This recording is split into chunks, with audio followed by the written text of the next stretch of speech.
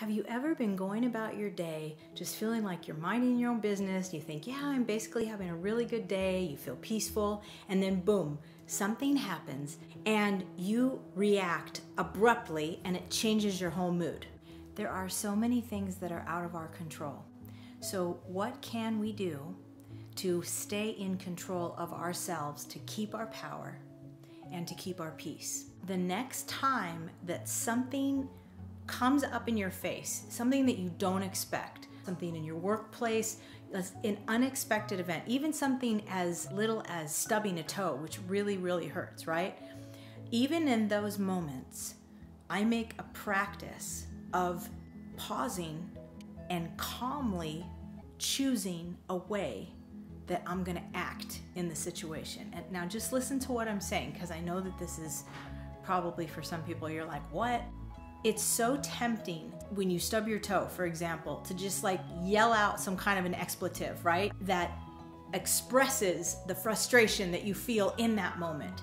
Instead of reacting in that explosive way, just breathe through it and even laugh at, the fact that you were a little bit clumsy. If I can control the way that I am responding and not just have like a knee-jerk reaction, I find that I stay way calmer overall.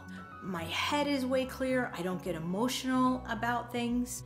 The next time that you're going through your day, when your normal practice would be to just react abruptly, even just doing that, my throat tightened up, my teeth clenched together, and what does that do? That brings stress in your body, right? Instead, pause in those stressful moments and then keep your power by choosing the way that you are going to respond to the stressor. Don't react.